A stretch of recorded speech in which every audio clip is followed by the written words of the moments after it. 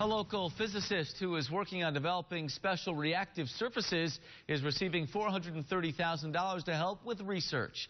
We first told you about the work of Dr. Chunlei Guo earlier this year. The University of Rochester optical physicist is using lasers to process metal and other materials to attract or repel water.